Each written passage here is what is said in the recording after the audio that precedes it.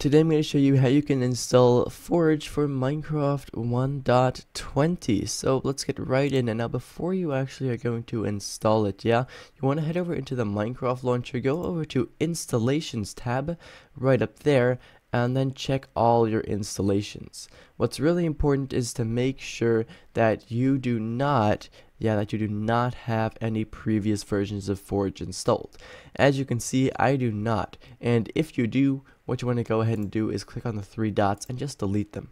If you do not delete them, then you have a really big chance that once you try and install Forge 1.20, it's just going to go ahead and crash. And you probably don't want that happening.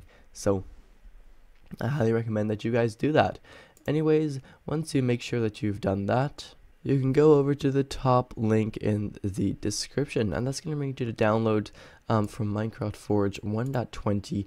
And now at the time of recording this video, there's only one download. This is the first one. It's a massive preview, so there might be major bugs. You want to click on the installer button. You'll be brought to this ad page, and you might, you need to wait around 5 seconds before you can click on the skip button in the top left, and then in the top right, and then as you can see in the bottom left of my screen, Forge 1.20 has now started downloading.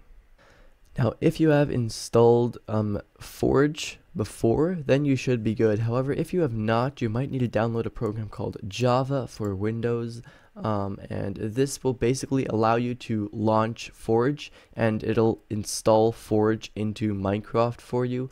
I already have it installed, but if you don't or you're not sure, then just go ahead and download it and then just run through the installer. As you can see, I'm in my downloads right here, and we have Forge for 1.20. And now to launch this, all you should do is double click on it. And if that doesn't work, you want to right click, go to open with, and then you want to make sure that you open it with the Java binary platform SE binary. That's what you might have just installed if you didn't already have it. So we can select that right there, and as you can see, it's automatically going to launch here. You want to make sure to have install client selected, and you can just leave this as is. Click on OK. Then it's just going to start installing. This will take around 30 seconds to a minute or two maximum, but it's usually really fast.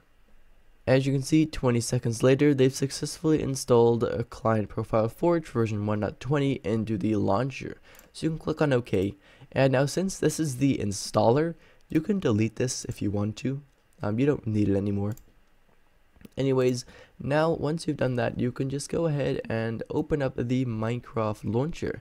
And since you've just installed Forge, it should automatically be selected as well. As you can see right here, Forge for 1.20 has automatically been selected. Now you can click on play, and it might need to install a little something, and you'll probably also need to click a checkbox to let them know that you accept the fact that you're playing a modded Minecraft, which does of course come with its risks. Anyways, as you can see right now, I'm successfully playing Forge for Minecraft 1.20. Now, as you can see, this is a Forge beta, which means that major issues may arise. And now obviously, depending on when you download this, Forge for 1.20 might be out of betas. We don't know. But basically that, now you can go ahead and just install all the mods you want. And now if Forge is crashing, which does unfortunately happen sometimes to people, I have a video linked in the description with all the different troubleshooting that you can go ahead and do just to get that fixed up for yourself. Anyways, for right now, that was basically it. Thank you ever so much for watching, and I hope to see you again in the next one.